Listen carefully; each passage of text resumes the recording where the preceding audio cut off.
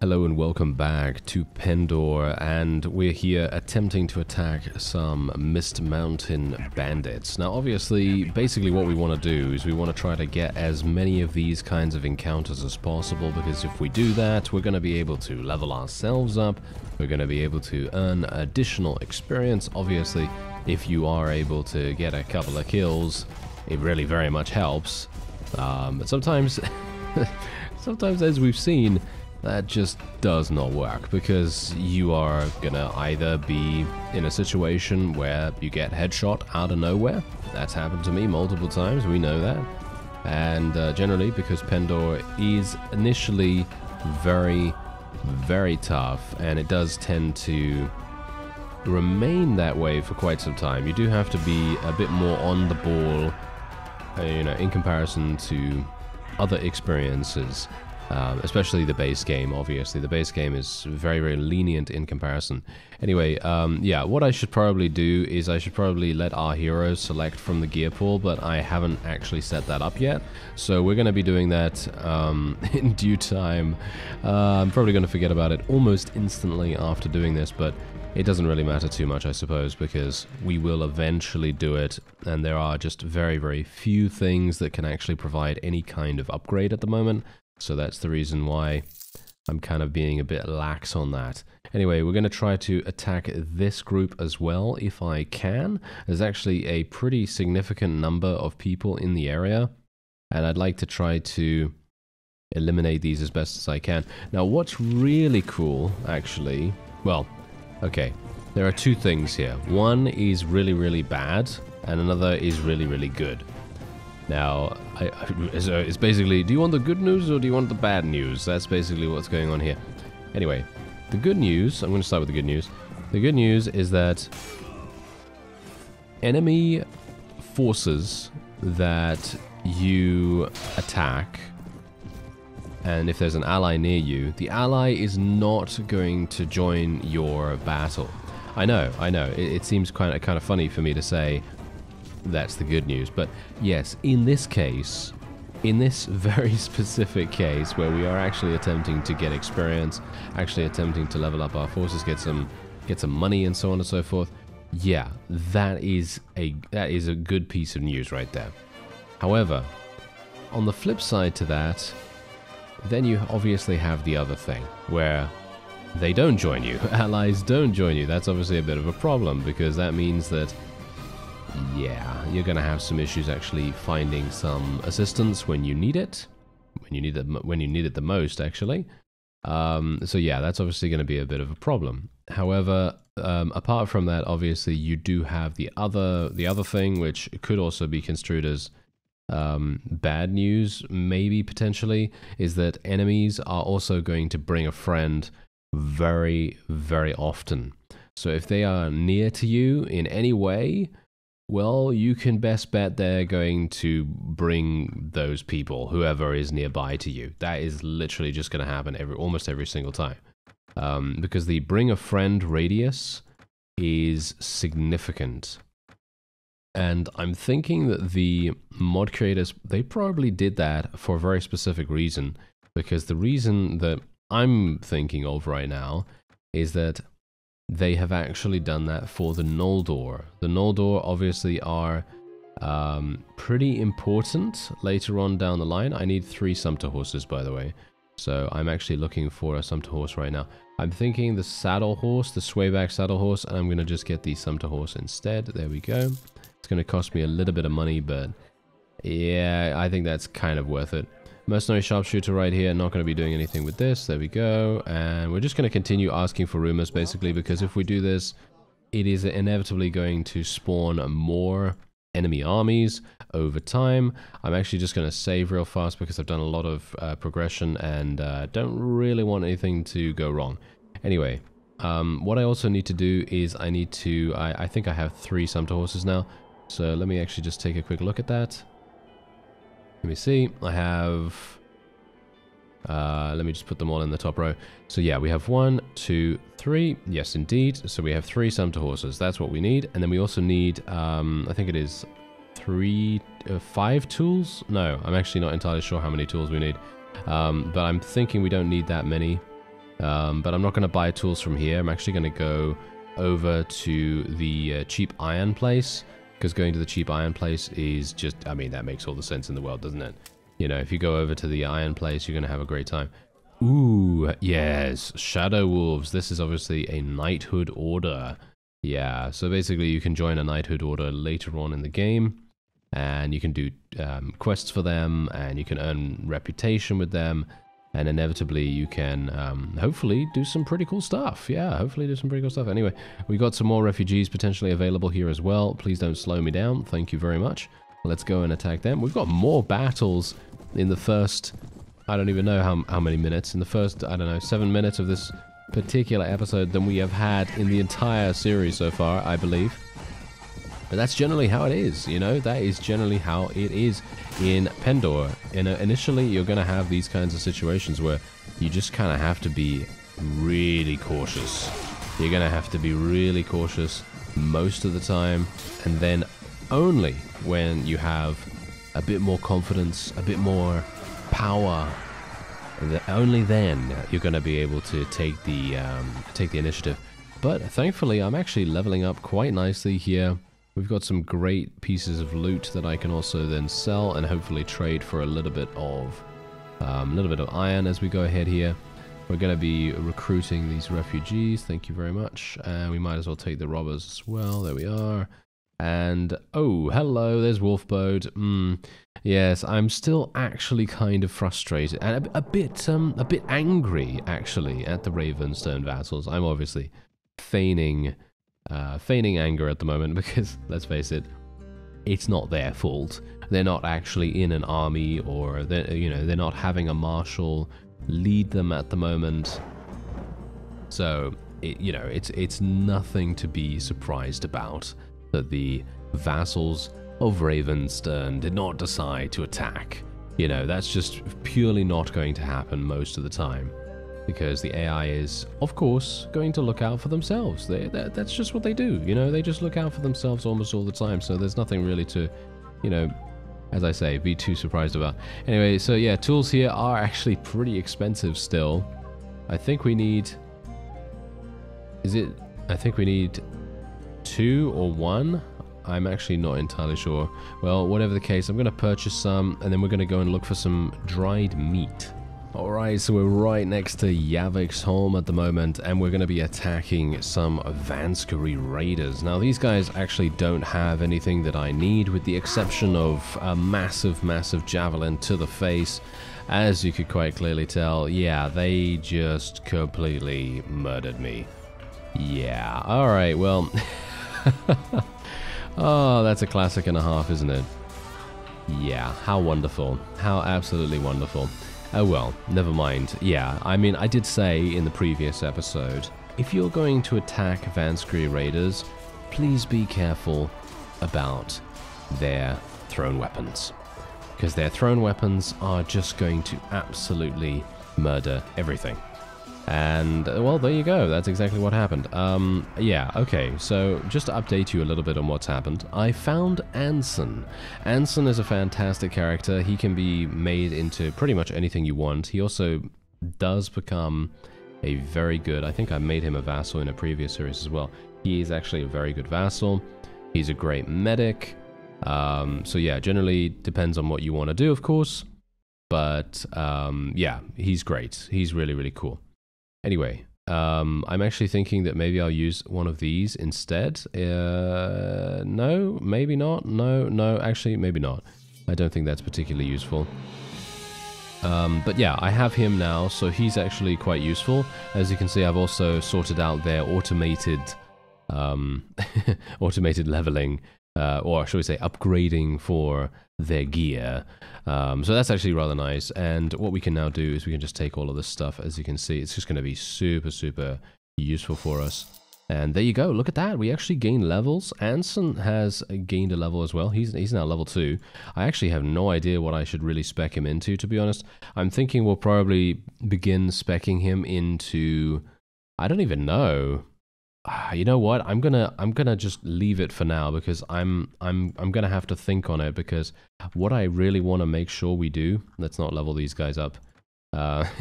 We need those. We need those the way they are at the moment. I did actually lose one as well, which I'm very, yeah, well, not irritated, but I'm very disappointed that one of them got eliminated in that wonderful battle there.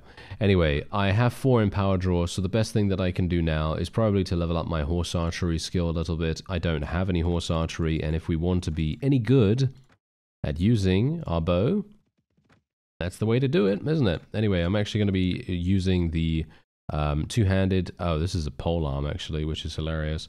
Not entirely sure if I'm on board with using a polearm, to be fair, but oh well, never mind. I think it's going to be fine. Anyway, we can now sell all of this stuff. I just got to be careful not to sell the tools. We're going to sell absolutely everything that we have available here. There we go. I don't need to sell the fish, do I? I mean, if I sell... I could sell the cheese. The cheese sells for actually quite a decent amount, and we don't need to level up steward or anything like that. So I'm thinking that, you know, if we just sell a little bit of this cheese here, it's probably going to be quite nice. And there we have it. Okay, and we can also sell that. That was Anson's old clothing. And there we have it. Okay, so yeah, we're also obviously going to be purchasing some flax. I thought I would just literally come around here just because we have the opportunity to do so. Because I was right next to it in Centerfall. There's Sir Alistair there. We might want to get him, but unfortunately I don't have the ability to do that either. So yeah, that's obviously... Ah, hello there. Ah, 3 Omen Seekers. Oh, well, I have no room in my party, sir, which is somewhat unfortunate, but yeah, Omen Seekers, they're, in my opinion at least, I think they're really, really good, at least early game. And if you have the money to spare, they're not too bad. You can actually hire mercenaries here, apparently, but you are going to need a gold bar, as you can tell. That's kind of the reason why I haven't really explored that option yet, because a gold bar...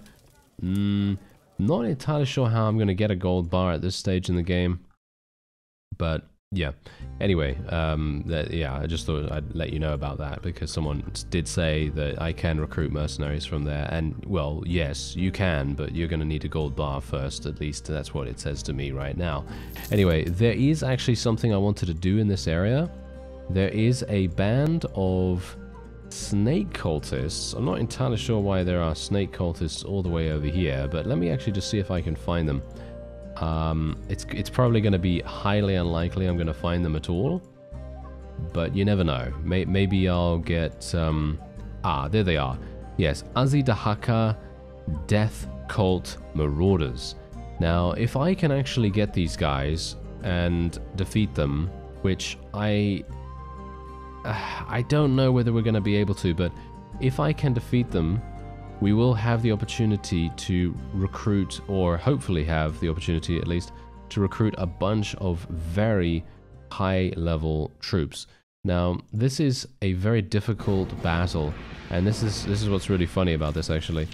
You'd think that this is going to be a super, super easy one. Maybe it is, but I remember very specifically that if you go into a battle against these guys early on, you're going to have some huge problems in general, because they are very, very strong. They have great armor. I mean, you can see there I only did 16 damage with 190% speed bonus.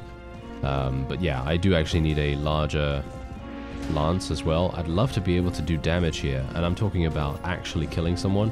I'd love to be able to kill one of these nobles so that we can actually get the experience for it. It's going to be quite large, I think, maybe, and so a couch lance would really pay off here, but unfortunately it doesn't seem as though I'm actually going to be able to.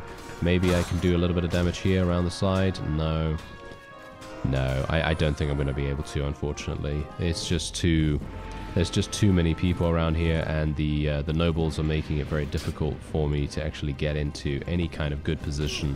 So highly unlikely we're going to be able to do anything here. Nope. Oh well, never mind. You know, that's just how it goes sometimes. That's just how it goes. And I am very, very pleased, actually, that we were able to achieve victory. And now this is exactly what I'm talking about. Look at what kind of things we can now recruit here. Look at these guys.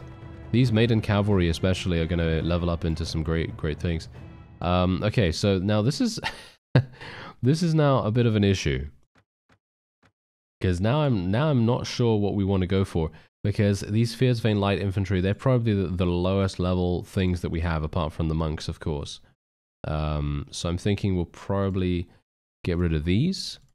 We'll take the Desert Hunters and the Stalkers and the Maiden Cavalry. These guys do level up into Maiden Adventurers. I think that they're very, very good.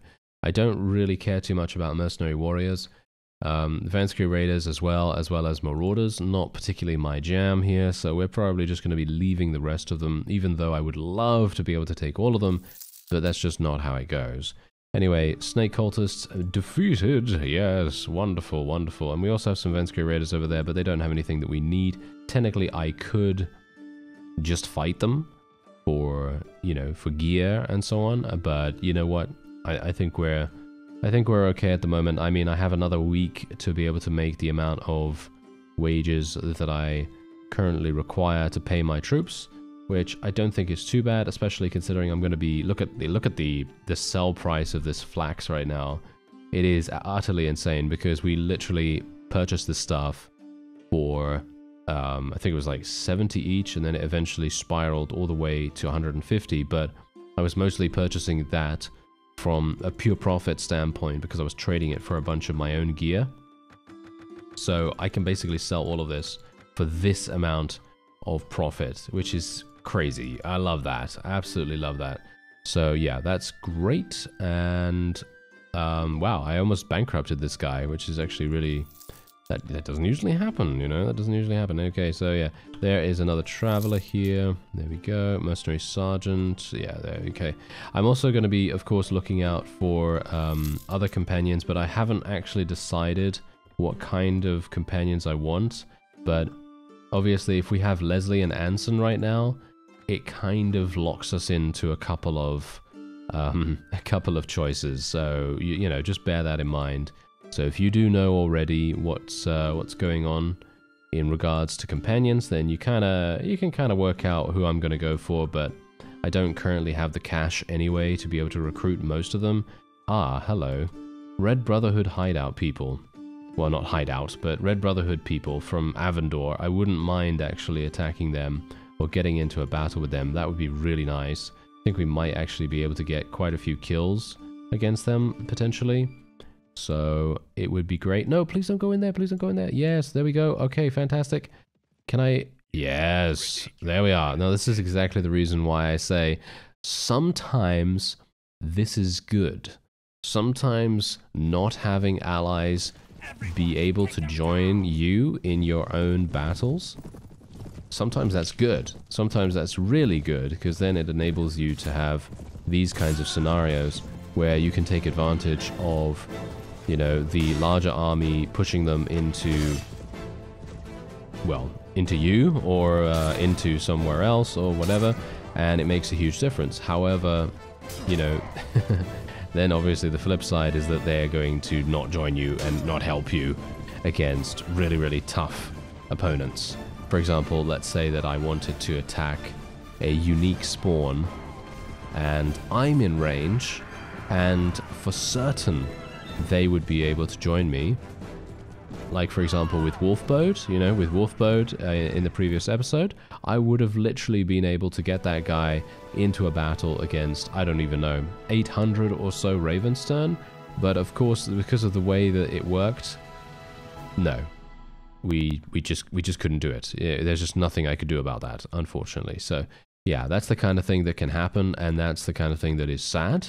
But, you know, then, as I say, on the flip side, then you're going to, well, you're going to be more vulnerable otherwise. Anyway, Leslie did advance in level. We're going to be leveling her up in a second, but I just want to kind of get over to the ruins, because that's where we're currently going right now. Wouldn't mind actually fighting these brigands here. There are a couple of brigand camps and so on and so forth around here, which do tend to spawn quite a few bandits. These fellows don't actually have anything particularly useful, as far as I'm aware at least. Maybe they do drop some good loot. But from my experience in Pendor, I haven't actually fought these guys that much at all. I want to eliminate that guy if at all possible. Oh, I got killed by 2 damage, really? Oh well, never mind. I kind of wanted to kill the Squire, because if I could have killed the Squire, we're going to get much more loot, or shall we say, we're going to get much higher level loot, because that's the thing that I think they instituted that a while ago. At least I did mention that in the Iron Man Challenge, I think Iron Man Challenge series or something like that. I don't know. Anyway, it was over 3 years ago that I created that, so obviously there are going to be some things that I'm going to forget. Anyway, let me see here. I got a lance. It's actually better. Look at that. Yes, it's actually better than what I have. I don't know whether it's going to work for me, but why not? Why not? It's 180 reach instead of 130. We are going to be positively cooking with gas now, so that's going to be very nice. We got some brigands here. Should I go over to Malians first? I'm not sure whether I should really do that. You know what? I think it's going to coincide with us getting over to daytime if I make my way over to the ruins now. And I think that's probably a better idea, because we can only go to daytime here. There's not going to be anyone there in the night, of course, as you might expect. So I'm just going to wait here for a little bit of time. There we go. Now it's noon. I'm going to save because I just don't want to chance any kind of crash. And okay. Do I have to wait a little bit longer? Because... Or maybe it's not the case, because I actually remembered that this is indeed a thing that you've got to trigger. You have to activate this. So basically, I'm looking for a skilled builder. Do you know of any? Yes, sir, I do. 2 builders live in our village. Normally, I would recommend my nephew Gregard, but he is currently visiting our cousins in Tarburl. The other one is Bernard. I'll hire Bernard, let him know, and give these instructions to the old ruins we had spoken about before. Of course, I'll pass the message, sir. So yeah, this is what I had to do before going over to the old ruins. Hopefully I'm going to be able to make it there in time. Yes, I am. And now we can meet the builder. Thankfully, they don't make me I was going to say, never mind. I was going to say, thankfully they don't make me walk through the entire scene to be able to, speak to the guy. But no, they do. The classic Warband. Oh yes, that is absolutely the classic. Anyway, he's going to be here, and hopefully we'll be able to get the next stage of the quest. And hopefully I have what I need. I mean, I obviously don't have the meat right now, and I also don't have one of the other ingredients. I can't remember what the other ingredient is right now. Oh, we got Leslie and Anson running around here. That's actually quite funny. How did they get here before me? I have no idea. Anyway, hello. There he is. Welcome, sir. I said, hello, Master Bernard. Good to have you here. What do you think about this place? Could I establish a permanent base here? The valley has potential, sir, but it will require a lot of work and a lot of labor. Isn't that the same thing? Anyway, where would you exactly need to make it happen? Judging by the amount of work that needs to be done, 20 men should be enough to make this place up and running within 2 weeks. We'd need tools, strong horses for some heavy lifting, food, and a barrel of ale to keep morale high. Yeah, so obviously that's the thing that I was forgetting. So we need ale. Right. So let's have a look. So wait a minute, sir. You're not serious, sir. Is he serious right now? I actually want to drop these off. I want to drop these refugees off right now. I need those. I need... basically what you could do, or at least what I thought you could do, is you can hand off specific parts of the workforce before you complete the entire thing. You don't actually need to get the amount of troops that you actually need to complete the quest. At least that's what I thought. But maybe I'm wrong. I don't know. Maybe I'm actually wrong about that. Maybe my memory is not serving me particularly well on that. But anyway, we're just going to sell all of this. There we go, 1200. That's actually not entirely bad. We've got a barrel ale right there, and we also have some dried meat, so let's actually have a look. I think I need a lot more than this, actually. What did he say? He needed some food, so I'm going to assume that we need 5, because I have 3 tools, so there's no way we're going to need only 3 meat. I feel like we're probably going to need more than that. So I'm not entirely sure where to go. Malians, I guess? I'm going to assume that villages also have the dried meat that we need, maybe, potentially. I'm not entirely sure about that. But yeah, I'm actually a bit a little bit worried about the fact that they are not allowing me to drop off the refugees. I can only hope that that is because they want me to get all of the other ingredients first, and I now have all the other ingredients, so I can actually make my way into the map once again. I actually can't believe that they make you walk through the entire map to get there every single time. Greetings, sir. Do you have all necessary supplies? Yes, I have everything with me. There we go. Here you go. There we are. Wonderful. All we need now is 20 strong men. Okay, so 20. Ah, okay. So, yeah. Right. So this is what I obviously forgot before. Basically, what you can do is you can leave as many workers as you have in the actual ruins. So as soon as you have those things, you can basically then take them over into the old ruins and just drop them off. So that's absolutely wonderful, because I was really worried about that for a real quick second. I thought to myself, are we going to have some issues? Are we going to have some issues actually, you know, sustaining them? Because I was kind of thinking that, hey, you know what? Maybe we're not going to be able to do it, you know? Maybe all my efforts are going to be for nothing, because the refugees are just going to get killed in the process, and that could very well happen. Anyway, let me see. Oh, nice. We killed one of the... Yes, we killed one of the squires first. That's wonderful. I'd actually like to try out my new lance, if I can. Oh, nice. That was some good damage. I like it. I like it. Okay. Maybe we can... oh, yeah. Oh, I like this lance. Okay. Usually, I'm not that big a fan of the longer reach weapons, especially when it comes to couch lancing, because I'm just generally not a fan of couch lancing. However, I feel like in Pendor, this is something that I actually used in the original series of Pendor, all the way back in, what was it, 2012, 2013? I can't remember when we started that. But over the course of 200 episodes, I do kind of remember some people telling me in the comments that I should use a polearm against some bandits, and then there you go. I used the polearm against some bandits, and boom, we actually got quite a few kills, and I was actually able to solo, I think I was able to solo some stuff. At least that's what I remember. Maybe I'm misremembering, of course. Anyway, yeah, so these guys are obviously great for leveling up in general, because they seem pretty easy. However, the problem with them is that they don't have any refugees, and we need as many of those as we can get our hands on. So I'm thinking what we'll probably try to do...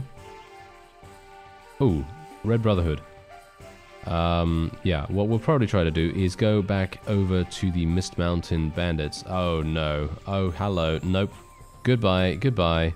Don't bother me, please. Oh no. Jatu army as well. Okay, yeah, this is such a dangerous area.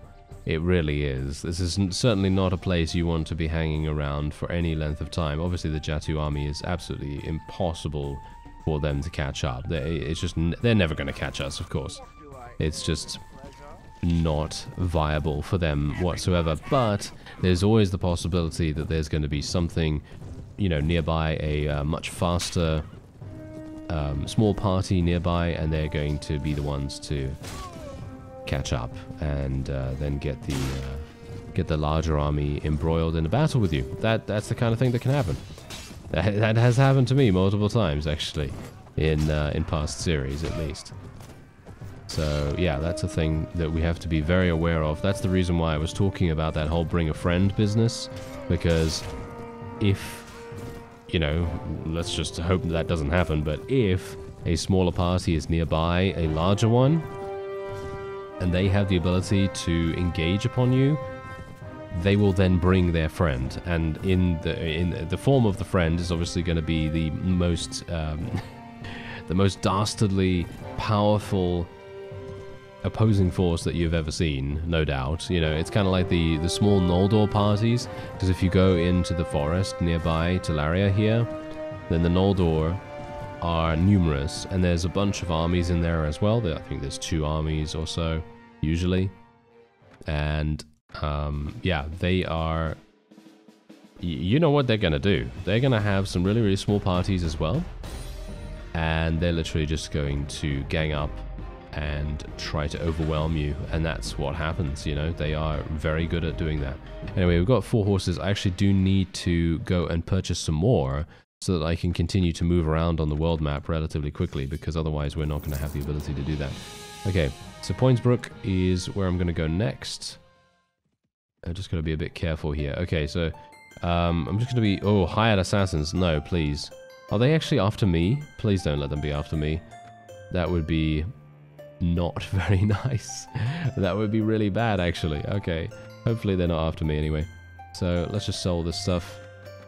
I think I can sell all of it, right? I think I can sell all of it. Yeah, look at that. Oh, that's actually not even entirely bad. 1100, pretty good.